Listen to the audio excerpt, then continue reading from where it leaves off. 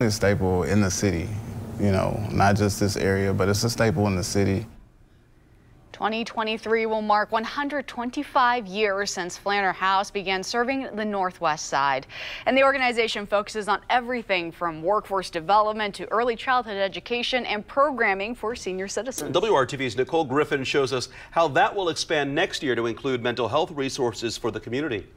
New arrivals section. Terrell Tolles is an employee at Ujamaa Community Bookstore. So I get to meet a lot of different people, and I also get to be the glue. You know, I get to connect people, and people get to meet people, and also help boost their business and, you know, boost their growth. In the location of a former public library, the bookstore opened at Flanner House last year on Juneteenth. Take a look around in here, you'll see more than enough vendors, black vendors, locally owned businesses in here. The store also has computer access, free school supplies, and a place for the community to gather.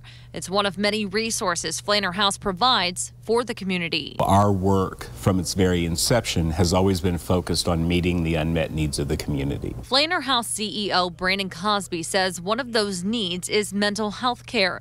Historically, he says, in the black community, seeking out that type of care has been discouraged. When people finally would begin to seek those services out, quite frequently they would then run into barriers and obstacles because the people with whom they were speaking didn't have the cultural awareness of what it meant to be black in the inner city. But that will soon change. In early 2023, Flanner House will open Morning Star Mental Health Center.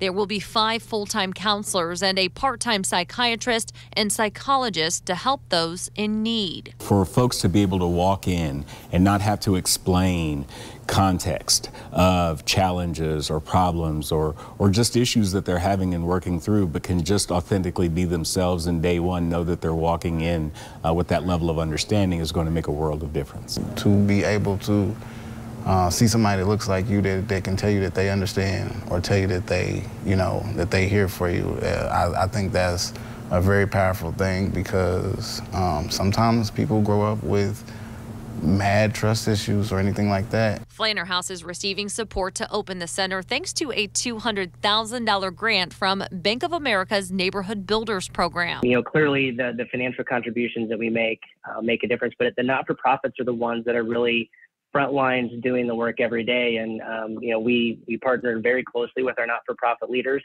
our civic leaders, to help really understand where the community needs reside. Tolles hopes the center will help end the stigma around receiving mental health care and create more awareness. When it comes to the awareness, I feel like it's one of the main keys is like knowing like, oh, people actually go through this. You know, people actually are dealing with this. There's more than just me, or there's more than just somebody that I know. Working for you, Nicole Griffin, WRTV.